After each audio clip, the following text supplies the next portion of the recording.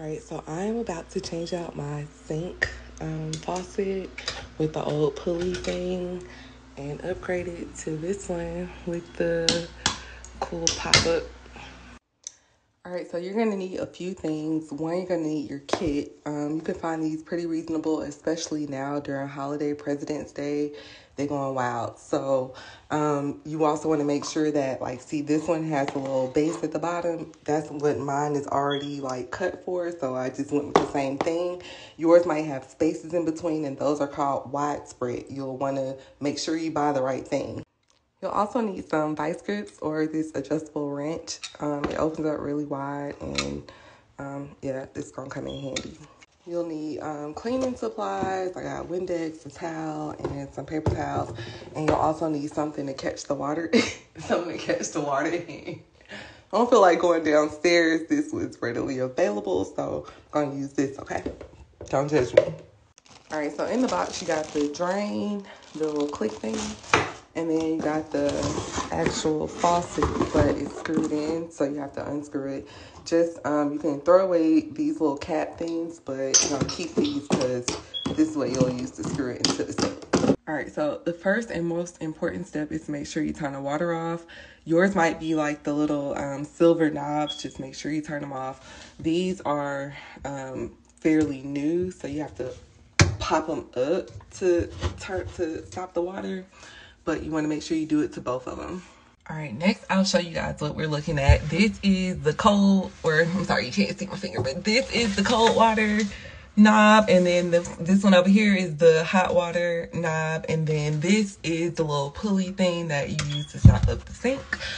First, we're going to start by unscrewing the little pulley thing right here. You could pull that out, and then this just kind of slides right out. Like that. All right, next you want to put down a towel or something and get something to catch the water, because we're going to unplug the water lines, which is this white one here.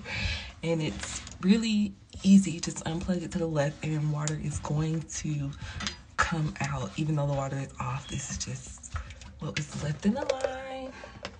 So I'm going to sit that in there, and then I'm going to do the other one. Now we have to get these little things, little shits off, but they are really on there. So now is when my little vice grips will come in handy. Like, I'm gonna put them up there and like turn it to the left at least, so I can start to twist it down. All right, once you get that first turn, you're like really easy to take off. Now we can take it up from here. That guy's out of there. I don't know if that's like glue or whatever, but it's gotta go. Clean that with a little bit of Windex. Now we can put the new one in there. Make sure it's nice and flush. Some of them, this one came with the sealer already attached right there, this little thing here. But some of them you might have to put the sealer on first and then put this on there and just make sure that it's flush and that it's straight before you start screwing anything underneath. All right, now we're gonna put this back with the flat side up. I'm just gonna twist it on there. I put the other one, but I did not tighten it all the way because, okay, both of them are still kind of loose, but I wanted to make sure that it was straight up top. And then you wanna go like back and forth when you tighten them so that they like it's level, or just go till you can't go no more. You might want to go ahead and like use your plier or your vice grips to make sure it's good. I'm not gonna do all that. And you plug back up the water line.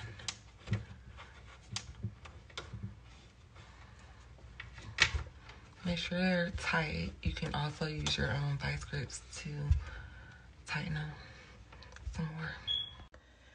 All right, so now we gotta install the drain, which means we have to remove this P-trap right here and take this bolt off. So I'll start by, I always get confused on which way to turn, but loosen up this one and this one.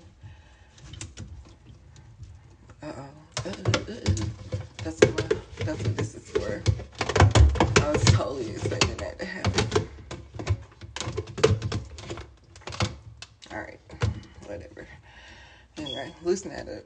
Alright, so this is the P-trap, and it's very important. If your sink is slow to drain or is not draining properly, that's probably because this is clogged up. It's very easy to just unscrew from here and here. You could take it out and clean the inside of it, and yeah, just put it back. Anyway, we're taking this off. So we took that off.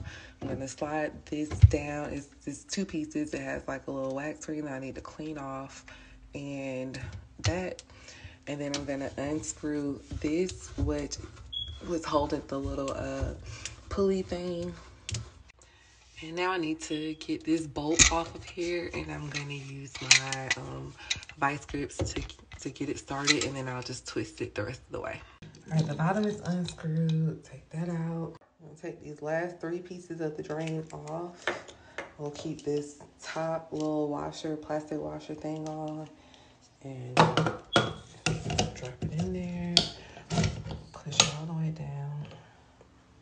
All right, then we'll take the last 3. I put the black one, the clear one just fell off. Put the thing back on there. And then the big one. Screw those on.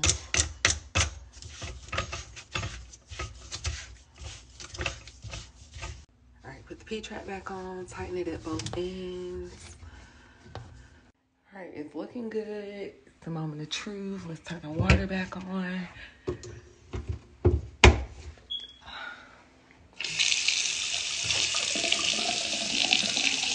I'll let it run for a minute.